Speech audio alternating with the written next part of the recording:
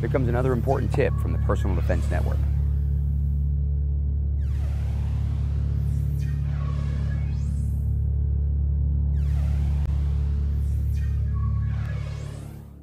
Dealing with a target that's within one arm's reach, a target that will most likely be in contact with us while we're shooting, requires shooting from retention.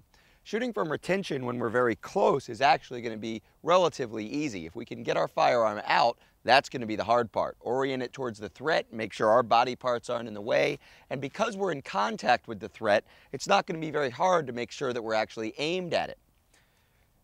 When we're significantly far away from the target, of course, we're going to train to shoot at extension. But there's a gray area. And this gray area is what we call within two arms reach, but out of contact. And this is one of the areas where having a laser aiming device on your firearm, your defensive gun, is going to really be a huge advantage. In this case, if someone's standing there and I were to take a gun out and stick it to full extension, it would be very easy for that person to reach out and smack the gun offline. They might reflexively flinch and lash out at the gun as it comes towards them.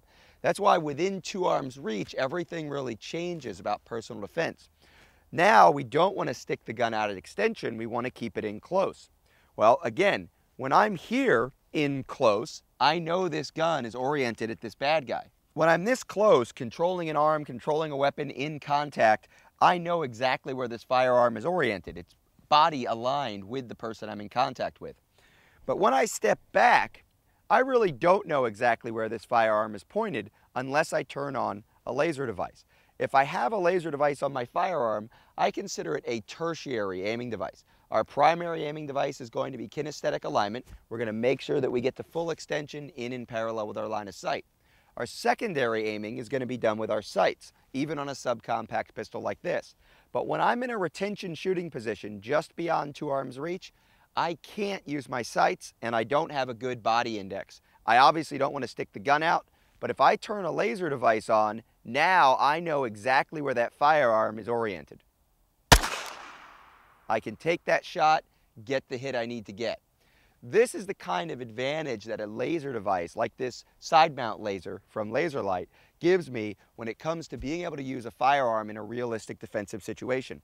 Understanding how to use that laser, whether it's at extension for increased precision when you have low contrast with your sights, or especially in this case, when I'm just beyond two arms reach, I need to keep my gun in a retention position, but I also need to know where it's pointed.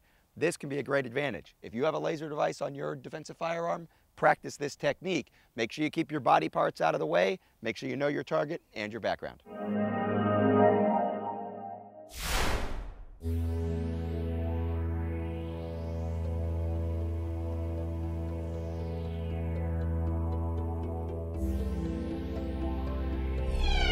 Be sure to check out the Personal Defense Network for more important tips just like that one.